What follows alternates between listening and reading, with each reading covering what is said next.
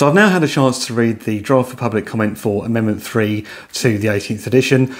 You can log in and read the amendment on the BSI website and leave a comment if you want to. I've now had a chance. I was going to make a video earlier in the week, but I think there was a delay putting the proposed changes on the website. So I've now had a chance to read this. And so just to recap, the changes are, first of all, in definitions. We've now got a definition for bidirectional protective device and unidirectional protective device. And then in part 5, there's a new regulation which says selection and erection of equipment for protection, isolation, switching, control and monitoring shall take account of all possible directions of power flow. Where bidirectional power flow is possible, only a suitable device for bidirectional power flow shall be used. And then there's a note below that says product standards as listed in in Appendix 1 for RCCBs, RCBOs, circuit breakers and AFDDs require these devices to be marked to indicate if they are unidirectional. So in other words, if you were to look in the existing standard for, say, BSCN 61009 for RCBOs, it already requires the manufacturers to mark the devices to show if they're unidirectional.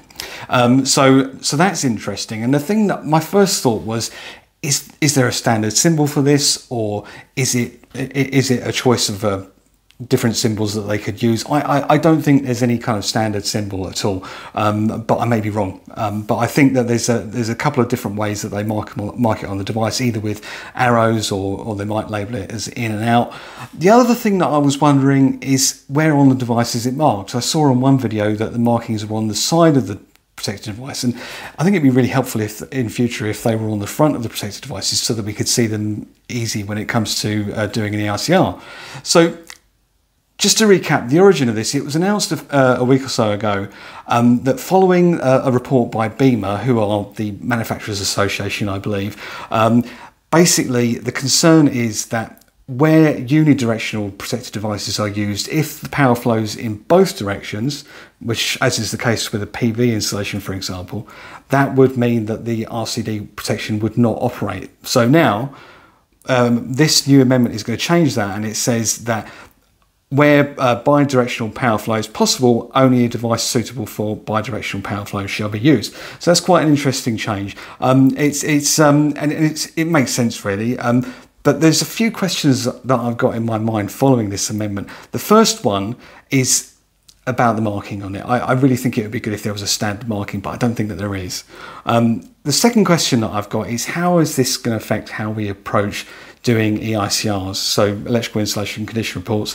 When we're doing electrical testing, I mean, we've already got to look to see what type of RCD has been used, so type AC, type A and so on. That we talked about that obviously after the Amendment 2. But now we're going to have to look, if we've got, say, a prosumer installation, and you've got PVs, maybe battery charging, maybe electric vehicle charging, where the power could flow in both directions, we're going to have to check if the devices are bidirectional. And one thing that I'm wondering is, how will this affect how we do the codes on an EICR? Now, I've mentioned before that when it comes to wiring regulations and amendments to them, the new regulations are not meant to be applied retrospectively. So I've mentioned this in previous videos that when I personally do an EICR, if I come across something that's a new regulation, I would give that a code 3. However, when looking at this, the concern that I have is that if you've got RCD protection that's intended for fault protection, not just additional protection, but fault protection, that would not work if the device was unidirectional. So let's say you've got a TT system, you've got RCD protection that's your method of protecting against electric shock. If you go and do an EICR and you find that those are unidirectional, so in other words, you can see that they would not operate, the RCD would not operate in the event of a fault because you've got current flowing both ways.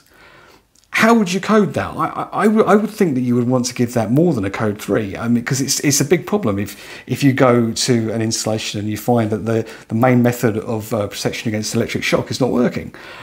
So I would be interested to see. I'll be honest, I don't know the answer to this question, and I hope that there'll be some guidance that comes from the industry on this is, how do we approach carrying out EICRs, specifically if you've got RCD protection that's intended for fault protection, so protection against electric shock, such as in a TC system.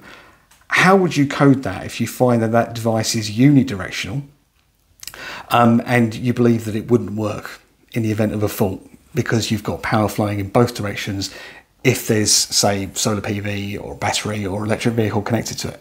That's a concern. I'm not sure how we would approach that, and I hope that there'll be some guidance. I'm sure there will. There'll probably be. I don't think that I'm the only person that's thought of this, so I'm sure there'll be some comments on that from the industry. The other thing that I was thinking is, when it comes to the make and manufacturer of protected devices, do all the electrical manufacturers make both unidirectional and bidirectional protected devices?